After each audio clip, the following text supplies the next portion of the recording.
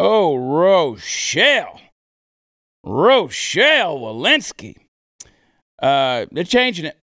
You know that feeling when you think you're about to cross the line and maybe reach a goal, get somewhere, and you're finally about to accomplish something, get to a resolution like they've been promising us now forever and ever.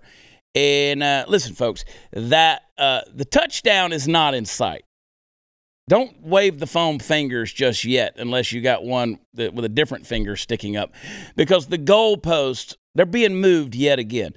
The other day, as you just saw, the director of the CDC, the famed fence jumper and condescending vulture, Rochelle Walensky, indicated that the definition of what it means to be fully blah-blahed might be changing again soon. You may or may not remember, and most people don't because we've gone down the memory hole, that it wasn't all that long ago that our commander-in-depends, Joe Biden, told the American people that not only were you good after one shot of the blah-blah, but in fact you weren't going to get COVID if you got it.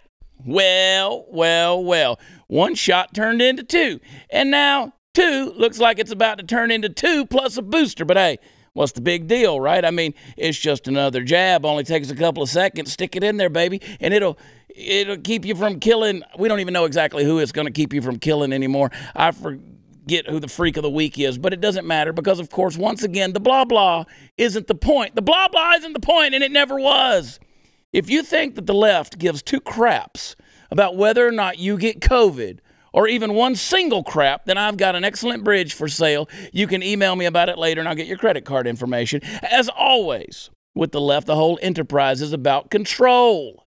It always has been. It always will be. You see, for the left, control is a drug. Something you might, I don't know, maybe like a drug you put into a needle and shoot into your arm, and that high that it gives them is powerful. They have mystic visions of utopian cities on wheels, driving over the backs of hateful, bigoted, small-minded people, crushing the skulls of critical thought with Terminator-esque machines of woke ideology. That's our skulls, folks, the ones with convictions and ideas and independent thinking and opinions floating around inside there. But the power on high, let me tell you something, that power that they have, it wears off. They need another drug, because it's never enough just to get you from point A of control to point B of control.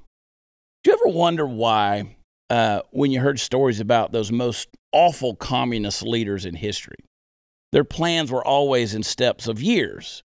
They had a 5-step plan, or they had a 5-year plan.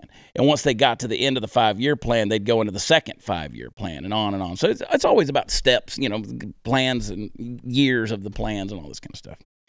So they need the next shot of the power drug.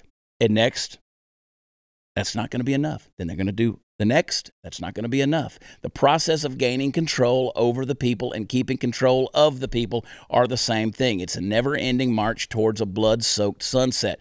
Folks, listen, if the CDC reclassifies what it means to be fully blah-blahed, mark my words, it will not be because they care about you.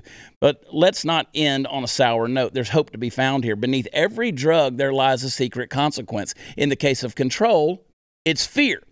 They wouldn't be rushing to make such idiotic statements if they weren't afraid that their control over you is slipping. They're afraid of you and what you might do if enough of you ever woke up at the same moment and decided that you've had enough. That is the moment when we've had enough of them jerking everyone's change from their positions of power. When you see someone like Rochelle Walensky make a statement like this, it's okay to be outraged. This BS has gone on long enough, and that's for sure. But just remember, she's like the spider in the bathtub. She's more afraid of you than you are of her. Their power is slipping, folks, and it shows. So be aware of the blah blah.